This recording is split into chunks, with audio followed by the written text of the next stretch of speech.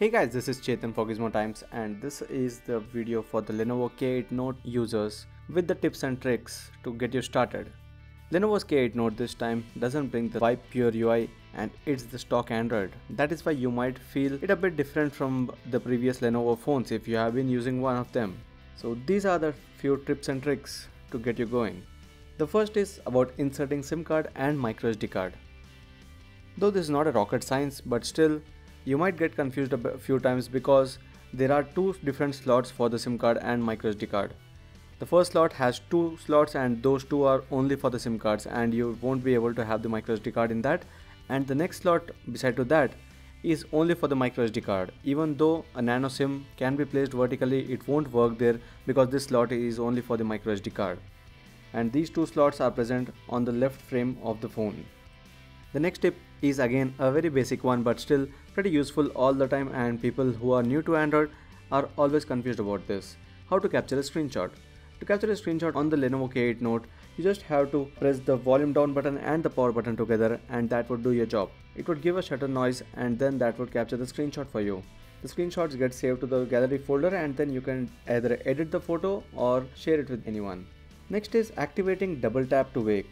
This is a feature that was made famous by LG first and then OnePlus had adopted that in its earlier phones, and now you can see that in this phone, the Lenovo K8 Note, where you have to go to the display settings and there you would find a feature called double tap screen on.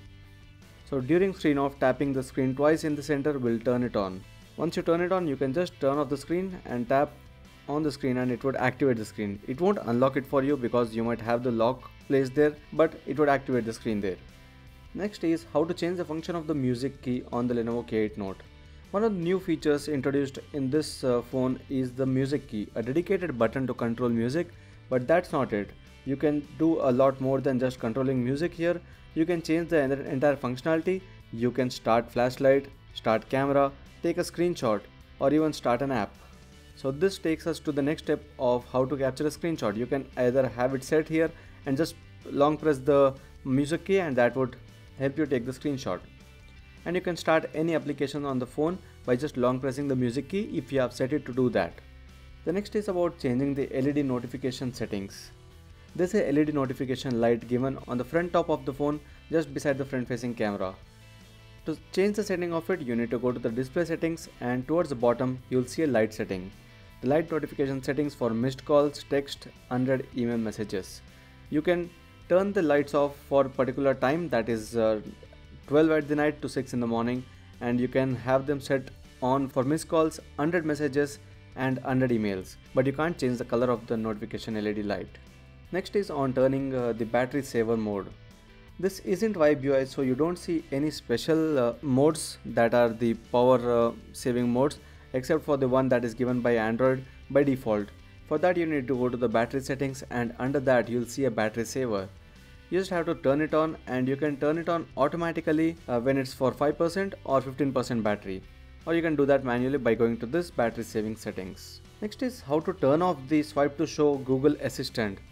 When you are on the home screen, if you swipe from the left to the right, it would give you the Google Home or the Google Assistant page, and to turn it off you just have to pinch on the home screen, then go to the settings. You'll see this option, swipe to show assistant.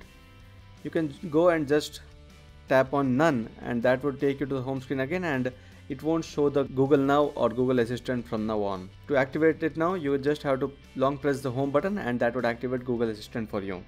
Next is on how to enable landscape mode on the home screen. This is useful when you are driving and it works as a car mode where the entire content becomes on the landscape mode, even the home screen. For that you need to pinch on the home screen, go again to the same settings and you'll see the first option, allow home screen rotation.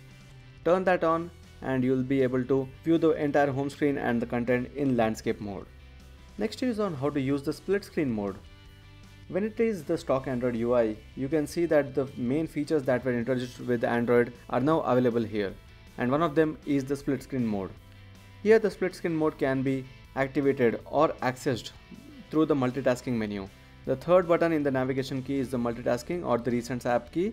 When you tap on that, you can see that there's an empty space on the top saying touch and hold a window, then drag here to use split screen. So we can just touch and hold and drag one app towards the top, and it would help in accessing two apps at the same time. You can just drag one app down from the center to expand it.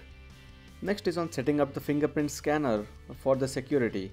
So this is one important tip again if you don't know how to set up the security with your fingerprint sensors.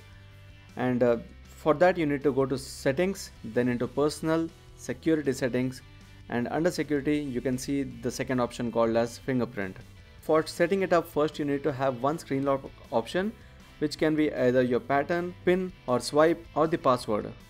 Swipe doesn't help in security, the other three would help in security, and once you set up one of these three screen lock options, you can go to the fingerprint security and set it up.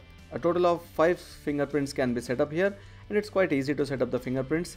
It takes you a few multiple taps, and finally the fingerprint is added. Next one is how to set up a guest account.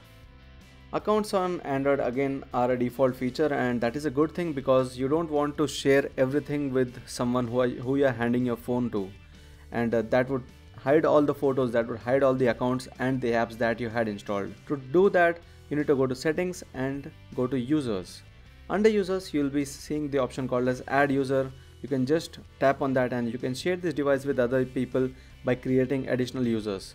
Each user has their own space which they can customize with apps, wallpaper, and so on. Users can also adjust device settings like Wi-Fi that affect everyone. When you add a new user, that person needs to set up their space. The next tip is with the camera. How to take a depth-enabled bokeh picture.